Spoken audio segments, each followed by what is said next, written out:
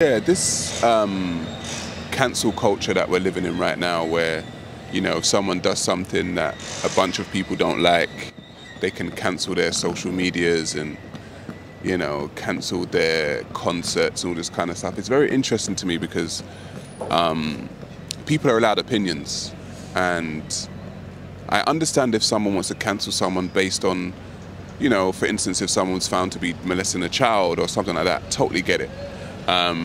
But to be cancelling people over an opinion that you don't like, to me says that we've got to a very interesting time in the world where if we don't like an opinion, we can stop that opinion from gaining traction.